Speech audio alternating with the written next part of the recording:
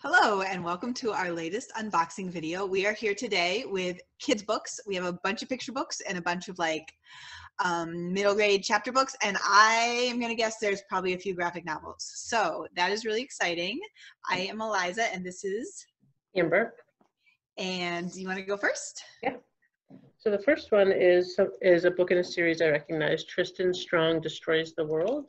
I think this is the third book in the series that we have. That sounds right. Supernatural. I think it's based on like a folk tale. And we've gotten good feedback about these from actual children. That's actual children have read them and said, good, we like. So another popular series, Brandon Mull's Dragon Watch, Champion of the Titan Games. So that sounds exciting. And this is a Fable Haven adventure. I Survived the California Wildfires 2018. That feels so recent. This is the most recent of the I Survived series, I think, that we have. I'm trying to get my son to read that series. A lot of his friends like them, but he doesn't want to for some reason. I don't know. But I've heard they're really good. Yeah. A Tale of Witchcraft by Chris Colfer, and this is a sequel to A Tale of Magic. And I don't know if you can see, but it's got this really cool, intricate cover, and this is like a fantasy. Nice. Ooh. The Trials of Apollo, Book 5, The Tower of Nero by Rick Riordan. I think we have all the other ones also. Rowley Jefferson's Awesome Friendly Adventure. So for a really long time, there was this Diary of a Wimpy Kid series, which was like mega popular. And he had this kind of slow friend named Rowley Jefferson, who was always kind of annoying. And I don't know, I guess now Rowley Jefferson gets his own series, and presumably you get his perspective on things. That was a really good plug for the book. He's really a slow friend, and How to Be a Good Creature, a memoir in 13 animals. I like the cover. So just for some context, this is by Cy Montgomery, who wrote The Soul of an Octopus, which was one of those just like super popular nonfiction books that everybody read, and a lot of book clubs did it, including our library's book club. And so she's really good about writing about animals. And I think this is like a chance for the humans to learn from some of the animals. So it's supposed to be nonfiction. Oh, there's pictures. There are some pictures, but there aren't a ton of pictures. There's way more text, so I'm not sure where this will go, but looks like good. I mean, it's definitely designed for kids. I almost wonder if some adults might be interested in reading it just because her adult book was so popular. Yeah. See the cat. And then the dog has a voice bubble and he's saying, wait a minute. And then it says 3 stories about a dog. So I'm intrigued. Now I think I just have picture books now. J.P. Barker. Oh, Erin Barker, Mr. Pumpkin's Tea Party. So. Really like that cover. I do too. Oh, this looks cool. Okay. So even though it's Halloween-y, it still looks like a really interesting picture book. So. And kids aren't like adults. Adults are like, once a holiday is over, it's like, bah, gone. But kids are still excited about it after. Yeah. So I have one more non-picture book, and then I'll have all picture books. So this is Abby Wambach's Wolf Pack. And so she actually wrote a memoir for adults, and then this is like a kid's version of it, which we don't always buy the kids versions of adult books, but this one got really good reviews, and I think that it is good. She's like an inspirational figure to kids, so I think I'm gonna say a soccer player. Let's see if I'm right. Whoa, an Olympic gold medalist in soccer. I didn't even know soccer was in the Olympics. Wait, so is it a fiction book or what is it? It's an It's a memoir. Oh, okay. Okay. And she's also an activist for equality and inclusion.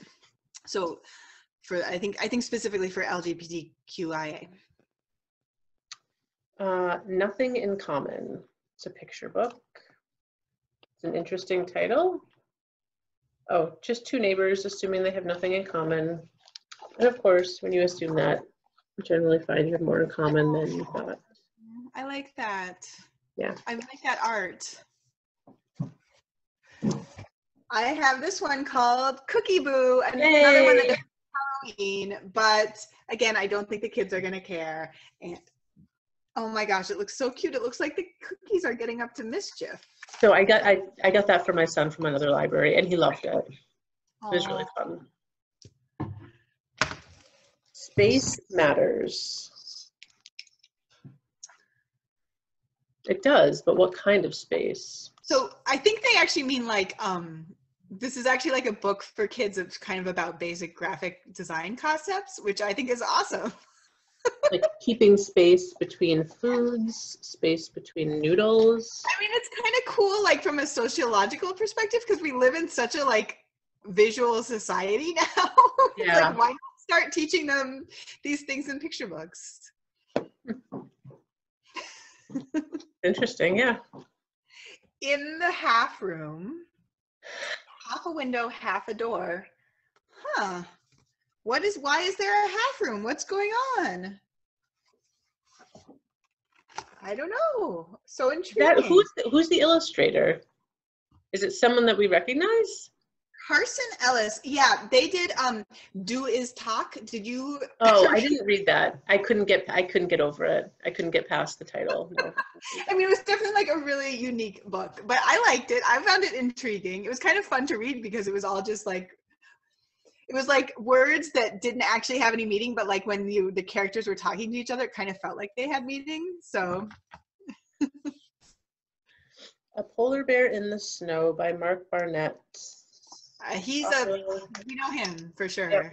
Yeah, he's super popular. And this is just, it's an interesting kind of illustration, if you want to call it. The artwork is like collage-y. He's someone who understands that space matters. Look at all that space, see? Oh, whoa. Oh my goodness. Wow, Cy Montgomery is just on a tear. So this is a picture book version. I'm so confused. So confused. It has the same title with the as this same one. concept, but this one is a picture book. Huh. I feel like maybe this one is going to go over a little better with the. Yeah. Interesting. Wow. That's bold. Yeah. Those seem like good potential Christmas gifts for people who are getting Christmas gifts, like to give to a kid. I bet maybe that's why they're releasing them both now. Yeah. This one feels like it could be a really good Christmas gift. Unicorns are the worst. And this cover, I don't know if you can tell, is like so glittery. It's so glittery. I really like it. Oh, and he did the Jasper and Ollie books, which I vaguely remember. This looks so much. I like the Jasper and Ollie books. I mean, this just looks like really fun. Aww. Right. I love reading picture books.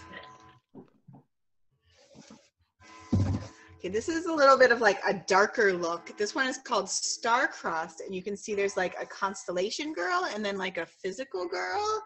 And the physical girl has like stars in her eyes. And it looks like kind of a fable, but maybe like a original fable.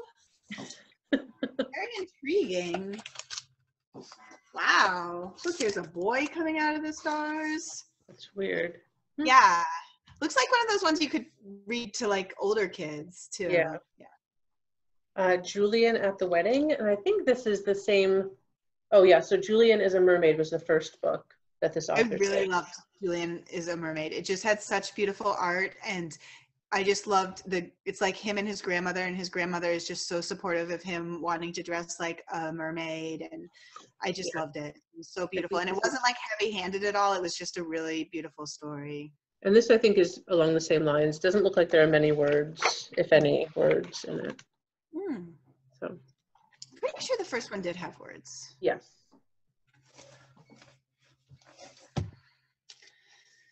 My Bed, Enchanting Ways to Fall Asleep Around the World. Oh my goodness, this is totally my kind of thing. I love like how people do things around the world. Oh, look, this person lives on a houseboat. When I was a kid, I always wanted to live on a houseboat.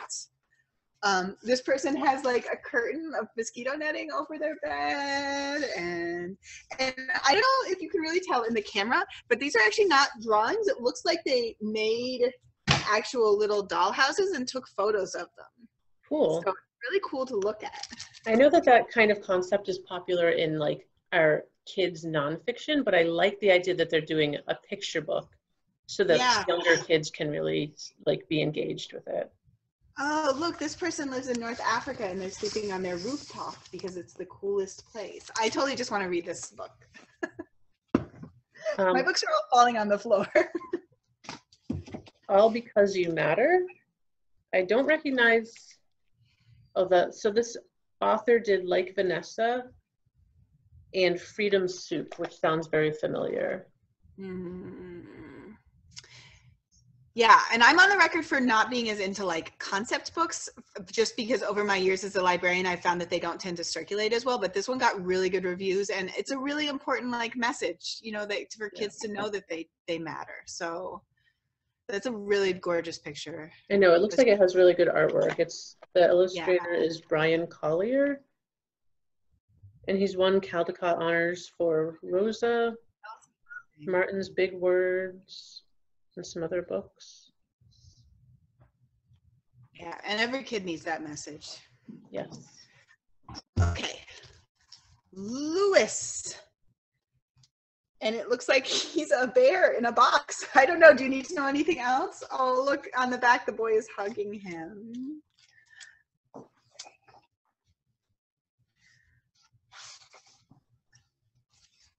I think this is just about his life as being a bear. Being a bear, the life of it. A nice simple picture book. This one looks so funny. Gustavo the Shy Ghost. I thought this one looked so cute. This looks very like Day of the Dead. Yeah, it has like a Mexican look to it. Yeah, the author was born and raised in Mexico City, and she lives in Mexico currently. Oh, I love this so much. I just really like. It looked a little bit like I don't know if you remember Georgie the Friendly Ghost. Those were like picture books that like I read as a kid, and I tried to read them to my kids, but they were just like too long. They feel kind of outdated now, but maybe this could be like an updated multicultural version. Yeah. Another really great cover. Again, Space Matters. The suitcase. And I don't even know what animals these are, but I love how like colorful and expressive they are. And Chris Naylor Ballesteros. Oh, a weary stranger arrives one day with only a suitcase. It's a story about hope and kindness. Something we need. Will You Be My Friend, the sequel to Guess How Much I Love You. And this is by Sam McBratney, which I don't recognize the name, but I recognize this from Guess How Much I Love You, which was super popular. Yeah.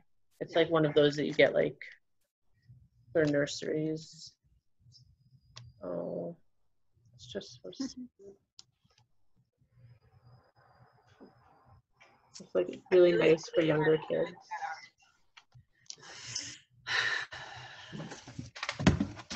I have 3 more picture books. What Will Build by Oliver Jeffers. He's always just pumping out new books. Yeah, and he's so great because he's a great illustrator and he's very funny. So kids love his books. I don't know what's going on in this book, but I love this table with all of these random creatures on it, and just good stuff. Evelyn Del Rey is moving away. Oh no, I'm heartbroken. What else is this person? Mango, Abuela, and me. Oh, we have Abuela and me, I'm pretty sure. I think we do. Yeah, I read that one to my kids and it made me cry. My kids always get really mad at me if I start crying while I'm reading them picture books. So it's just friends moving away, best friends.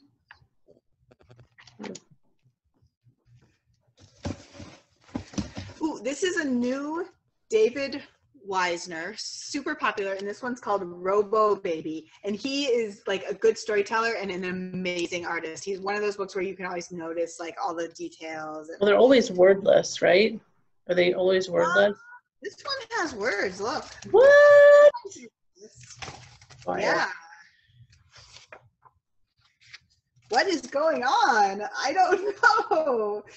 I really love, he always has this thing where he does these like low perspectives like this, and I really like it. So.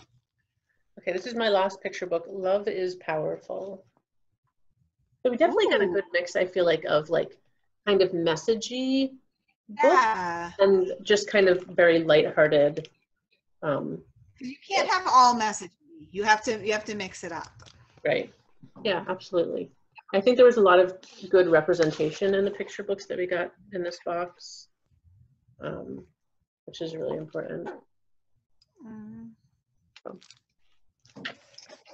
Okay, the very last one. This is called Lights on Wonder Rock, and this girl just has like the most like happy expression on her face you can possibly imagine. She looks thrilled to bits, and it looks like there's a spaceship above her head. So, oh, it seems like she sees the spaceship, but nobody else sees it. Parents just don't see it. I mean, X-Files, anyone? X-Files for kids? Okay, that's everything, yeah? Okay, all done. See you guys later. Oh, I have an empty box. It was such a big box. Bye.